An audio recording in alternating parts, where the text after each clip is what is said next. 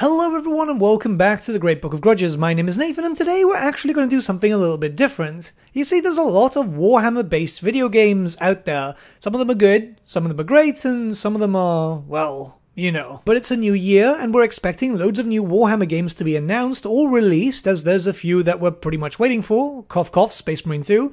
And whilst we're waiting for them, we might as well play some of the gold ones, some of them which are just really good and demand a playthrough or multiple ones. So with this video, we're going to go over the Warhammer games that you should be playing through in 2023. So with that being said, let's not waste any more time and jump right in. So we're going to start off with Warhammer 40,000 Gladius Relics of War. So this is a turn-based game, and yeah, I know the community's kind of sick of turn-based games, but hear me out with this one. So, do you like Civilization? This is the best way of saying it. Because if you do, and you love Warhammer, well, this is pretty much as close as you're going to get. So, it's a turn-based strategy game, it's based on a whole planet, you've got a multitude of different races. You start off with 4 playable races, but they've been slowly adding in more DLC as time has progressed. This game came out in 2018, but has had a healthy amount of different DLCs, not only just like fixes here and there with, like, say for example, assault packs and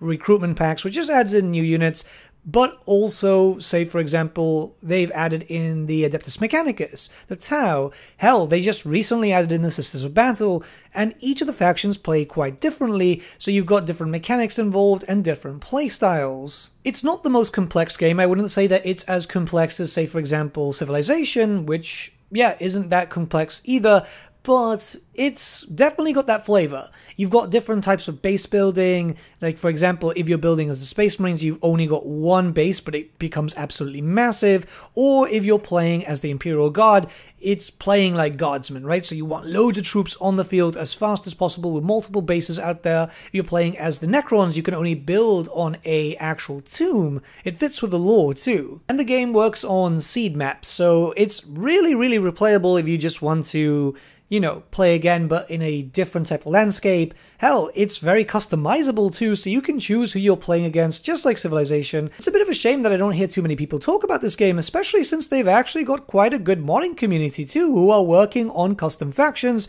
and this is the kicker, right? This is something that you don't hear often.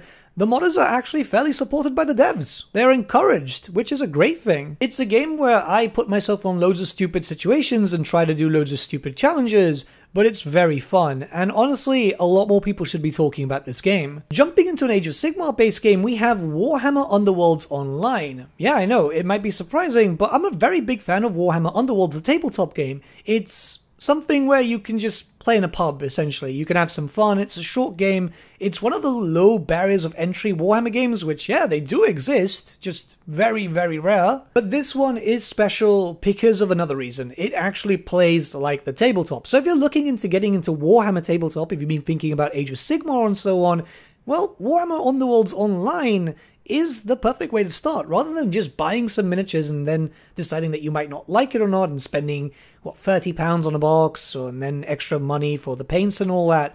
Jump on this. It plays extremely well. I've had a few conversations with the devs in the past and they've actually been quite active with their community. There's a decent amount of DLC, there's actually quite a lot. This varies from either new warbands or just some cosmetics in case you want the cosmetics. I know a lot of people don't like that, and to be honest, I don't like that either. However, if you want a video game which is basically as close to the tabletop as you'll ever get, really, this is the best source, officially at the very least. I actually played this game a few times during the lockdown because I do play Underworlds on the tabletop and stuff. And since we couldn't play IRL because, you know, there was some weird thing going on for the past 2 years, this was a pretty good supplement, to be honest. Next, we're going to go into Warhammer 40,000 Inquisitor Martyr, as this is a game that I've only recently played and, yeah, was pleasantly surprised. If you like games in a very similar style to, say, Path of Exile or, you know, Diablo, this is probably the game for you. It's very customizable, and they're still getting decent amount of DLC. That means that they're still getting content and they're still getting updates. Hell, a new season has just started for them, which allows you to get, you know, good boy points on the leaderboard, you know, get some more currencies, new missions. You've also got a new DLC which was just recently released also, which is for a Sororitas. That's a Sister of Battle with 3 different types of playstyle, as there's 3 classes to it. There's actually quite a lot, and I was quite surprised with this game, mostly because We've seen other Warhammer games try and attempt this, and it normally gets abandoned, which, you know, as Warhammer fans, story of our life, but it even gets better, because on a short 4.5 hour stream that I did, there were so many different enemy variants, and it's not just like the basic Chaos Space Marines and Cultists. We were seeing Alpha Legion, we were seeing Word Bearers, we were seeing Death Guard, we were seeing Forge World stuff. I was honestly really impressed because the attention to detail was just absolutely amazing for those models, despite the fact that you're not really looking at those models close up. The story's actually not that bad too, and yeah, I was pleasantly surprised. This was a game that I was kind of avoiding at the very beginning because I'd played Chaos Bane, different devs, but you know what I mean. Chaos Bane had the similar thing, but it was Warhammer Fantasy, and it was just abandoned. Yeah, there was so much potential for that game. So I was a bit worried about this one, but Inquisitor Martyr just proved to be that good, and it's definitely a game that I'm actually enjoying on my free time. There's multiple campaigns depending on the DLC that you have, and it seems to be fairly long. Mind you, I'm doing a lot of the side stuff because, you know, better gear and so on. It works in a very similar system to Diablo if you're used to that, so you want to, you know, get your characters stronger, you want to get some good loot. Yeah, this is definitely a game that you should pick up if you haven't already, and I think it's actually on sale right now because there's a Steam sale going on. Yes, it's 80% off, and keep in mind that many of these games that we'll be talking about today also are going to be on sale because of the Steam sale, so if I were you, take advantage. You could get a pretty good deal. Next, we're going to jump on to Chaos Gate Demon Hunters. This is another Warhammer 40k game, and yes, turn-based once again, focusing more on the format that's very popular with, like, say for example, XCOM. So it's squad-based, and it's focused on a campaign where you're going to have to deal against Nurgle. Again, I know Nurgle's pretty overused, but this game's quite different because it's very punishing, and I really like punishing games. That, and I'm a really big fan of the Grey Knights. I know, I'm pretty vanilla when it comes to that, but the Grey Knights are, like, the coolest chapter of Space Marines, let's be honest. The other ones are just, like, yeah, polished at least. But yeah, this is a game that you're going to have to focus a lot on building up your troops, building up your squad, and making sure that they're geared out because the missions are going to get harder. This campaign is punishing, like I said, because you're going to have to be quick, and the newest DLC does actually quite help out, to be honest. But the main reason that I like this so much, again, is because it's a difficult game to kind of get into. Yes, there's ways to just kind of cheese it, but if you're just going to go with a standard squad and not try to meta build with loads of interceptors, because, yeah, that's still there, you can pretty much experiment with loads of different loadouts and just try to find the one that's right for you. Plus, yeah, everyone's kind of customizable quite well with the skill-based level up system, all the different types of weapons that you can get. Yeah, there's a lot of playability here. The game story is actually pretty good too, which, you know, for a Warhammer game is actually quite surprising. And, you know, Andy Serkis voicing a character that you're going to be interacting with fairly often, that's just the icing on the cake. And now for something completely different with Warhammer 40,000 Shooters, Blood and Teeth, which this might surprise you, but I think that this is the best Warhammer game that's been released in recent years. Perhaps in all time. Yeah, I know. Sounds weird, but let me give you my reasoning. So this is a 2D side-scroller where you can either play solo, you can play with friends, and the objective of the game is you're playing as an orc, and you're basically just out there causing havoc. But you're playing as an orc, which is cool, and it's silly, it's loud too. There's even custom metal music that they recorded for the soundtrack here. The fact of the matter is this game did not try to be anything else. You see this with a lot of Warhammer video games when it's just like, it's this, but Warhammer this, but Warhammer-fied. Whereas this game, yeah, no, this was an orc game. This was just loud and silly, and it's exactly what was needed. Honestly, this game was really surprising. When I first saw this getting announced, which I believe was Warhammer Skulls about a year or 2 years ago, sorry, I was like, well, who asked for this? And then I got to play it and I thought, wow, this is actually really good. If you think about it this way, if you know orcs, and this doesn't have to be just the 40k orcs, this could be Warhammer Fantasy orcs, this could be Age of Sigmar orcs, they exist just to break shit, and you know, that's exactly what this one does. It's great. It's the Warhammer game that I think a lot of people did need, and this is a lot of praise. You guys know me that I will be critical when I need to be, but this game just was everything that I could have expected from an orc game and more, to be honest. Obviously, we can't talk about Warhammer games without mentioning Dawn of War, the first one with its expansions, as, yeah, RTS game. We've all pretty much played this. If you haven't, you're missing out, and trust me, you should, because even though the graphics are a little bit dated by today's standards, it is still one of the best Warhammer games. Unfortunately, the series has long died now because of stupid mistakes by developers, but Game 1, with its expansions, gives you a lot to play for. There's a good story at the beginning for the base game and its first expansion. Then the second and third expansions were more like a sandbox style. Think of it in a very similar sense actually to Battle for Middle-earth in a sense. And yeah, it's pretty good. You've got loads of races. Each time that you get a new expansion, you get new races, new factions to play as, new play styles. It's honestly really, really good. And hell, if you get all the way up to Soulstorm, which is the last expansion for Game 1, there's a very active modding community, which adds in loads of new playable factions. Some of them are custom voiced.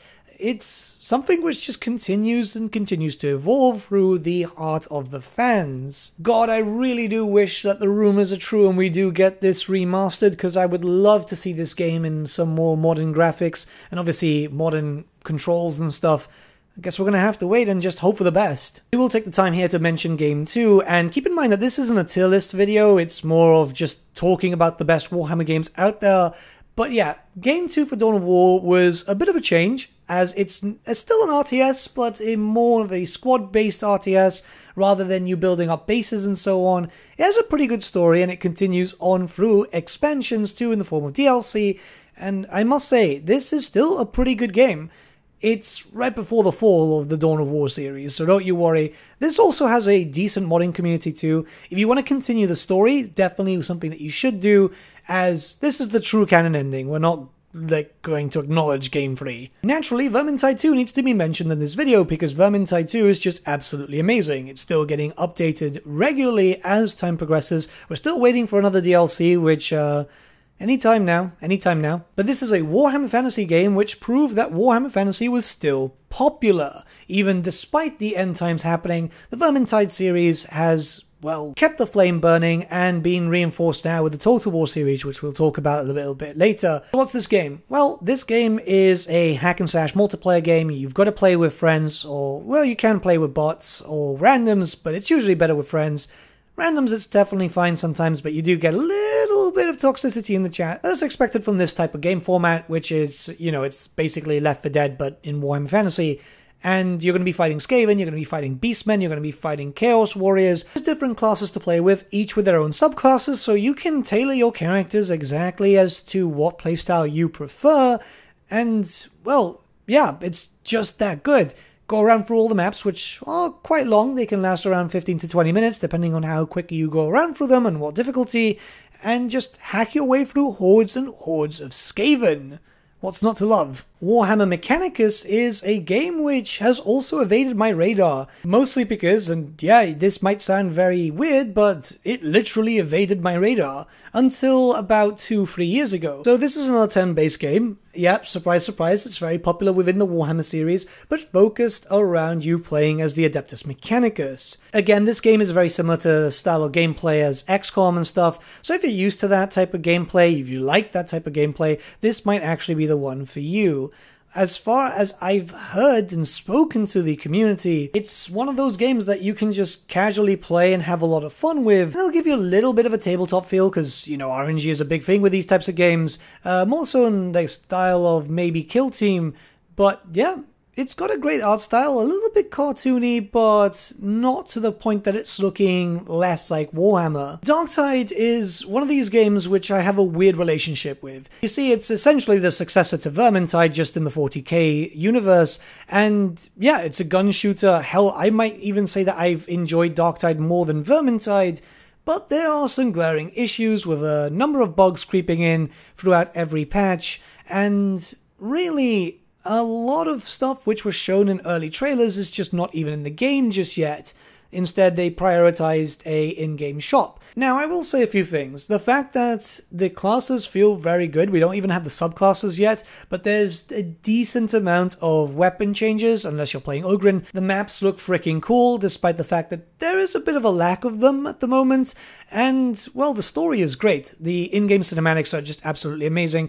I like mostly sword and board. I like magic and fantasy stuff, but when it came to the format of either Vermintide or Darktide, I must say I just enjoy Darktide more. Playing as a veteran sharpshooter and basically living my Krieger dreams with a shovel is just fun for me, right? And while there's some issues with Darktide at the moment, I will give Fat Shark the benefit of the doubt because they haven't really steered us wrong with Vermintide. So I'm hoping for the very best and just hoping that they're going to add in all the rest in future updates, free updates. I'm not paying to deal with a Chaos Spawn with due time. I don't know. Let's hope. I'm trying to keep hopeful here because I've really enjoyed it. I was streaming it for a stupid amount of times. I think I was doing 8-hour sessions every day because I was just having so much fun. There's really no point mentioning this game on this video because, well, this is what my channel's known for, but Total War Warhammer, the series, yeah. It's my favorite game of all time when it comes to Warhammer video games, I think. Not only is it based on Warhammer Fantasy Battle, and you can, you know, command large armies, hell, you can even play with races and factions that weren't even in the tabletop, but I do feel like this game was part of a big reason why we're actually getting Warhammer Fantasy back as Warhammer the Old World, and for that I'll be eternally grateful. Yes, right now the game series is not in a good spot. CA have gone silent because, you know, Christmas and stuff, and no DLC till Q2. However, there's, 86 legendary lords that you are able to play with, so you can actually have quite a decent amount of fun with that. And not only that, but there's a bustling modding community with fantastic mods, from new factions to new races to massive overhauls. There's so much that you can still do with this game that, well, yeah. Sure, we're not getting anything officially at the moment, but it's not like you're starved of content. Here's hoping Creative Assembly actually pull a finger out and start giving us more DLC more often, but believe me, there's loads of talented modders there that are releasing fantastic mods, and you'd be doing yourself a disservice if you didn't at least try them out. Next, we're going to talk about Space Marine. Yeah, the first one, because the second one isn't out yet, and I don't think it's actually coming out this year. I'm not 100% too sure if they've even given a release date yet, but the first one is going to be the best way for you to jump in. If you've not played the first, it's got a fantastic story, it's got really good gameplay that still holds up to this day. This is why so many people were crying out for a sequel, because the first one was just that damn good. Fast-paced, hack and slash, you're going to be dealing with a lot of orcs, you've got to deal with some chaos. It's a decently long game, and it has a lot of weapon variety as you progress through the campaign too. I wouldn't say the campaign itself is quite long, I think it's around 10 hours, but even then, it's a good story. And that's the thing. When it's a good story, it doesn't matter. And, well, you know, it's a Warhammer game. Having good writing is rare. If you're patiently awaiting for Game 2, if you're very hyped up for it and you've not picked up the first one yet, I would highly suggest it. It's a very good game. Lastly, Warhammer 40,000 Battle Sector. Yes, another turn-based game. This one is more focused on army versus army, though, so you do get that tabletop feel.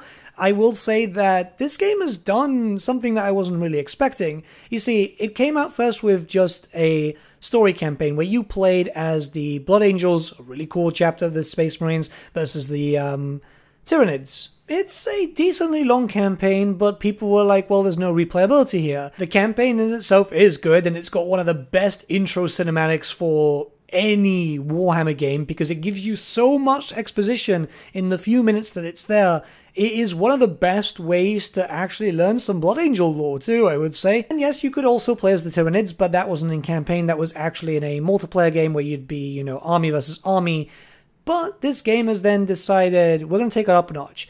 They've been adding in some DLC with new races and factions. So far, you're able to buy the Necron DLC and the Sisters of Battle DLC, but each time that a DLC has come out, they've also added in a free update with new game modes. With the Necrons came a small but customizable campaign. It's not really big, it's just 3 factions, you and 2 other NPCs, but it's again with a whole Battle for Middle-earth style where you take over locations, fight over locations if you drop into an area which is already controlled by another faction and so on.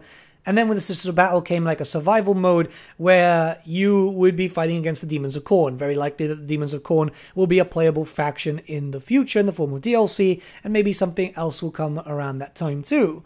It's getting a lot of updates. The devs are doing quite a decent amount of work here.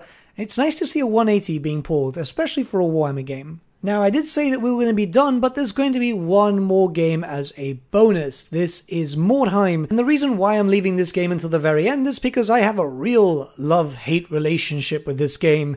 So, this is a turn-based game, and it's incredibly punishing. Very similar to the style of, like, say, for example, XCOM. It's one of my favorite settings. Mordheim, to me, especially Mordheim the tabletop, is incredibly special. And this game is very enjoyable, very punishing, but it's abandoned. Yeah, so a few DLCs were released and it got abandoned. The devs are very well known to abandon games because they did another Warhammer title known as Necromunda Underhive Wars, and that was a major shit show in the release. Yeah, that got abandoned too. This is the problem. Mordheim is much better than Necromunda. It's playable until the very end. It's very difficult. That last mission is, yeah, it's a doozy. I love this game, but I don't respect the devs, and I don't think I would ever buy another title from these devs again after the Necromunda issue. But if you want to be frustrated in a very XCOM style, because yes, sometimes you'll have 99% chance to hit and still miss, or think that you're going to go through a perfect mission and then randomly have one of your best characters lose an arm or a leg, this is definitely the game for you. It's not for someone who gets angry easy, but it's definitely a very enjoyable game. It's just one of those that I don't know if I would outright recommend because you'd be giving these devs money, because it is good. It is really, really good, despite it being abandoned. And you don't really need the DLC. You can have a lot of fun without it. Though the DLC does add in a little bit of extra flavor. Put it this way, despite my feelings towards the developers, I would still stream this every single Monday. This was a Mordheim Monday thing, which is going to come back, I promise. But it's just so good. It's honestly so good and so frustrating at the same time. I love and hate this game, but in a very good way.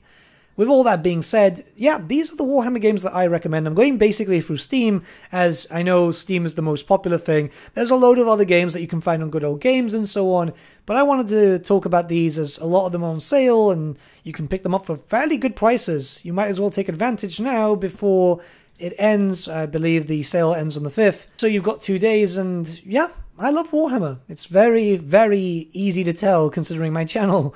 But yeah, let me know what you guys think about these games in the comments below. Or did I miss any games? Let me know. Let me know why I'm right or wrong, I guess. Let's start a bit of a discussion. And with all that being said, well, have a nice day, guys, and I'll see you all again very, very soon.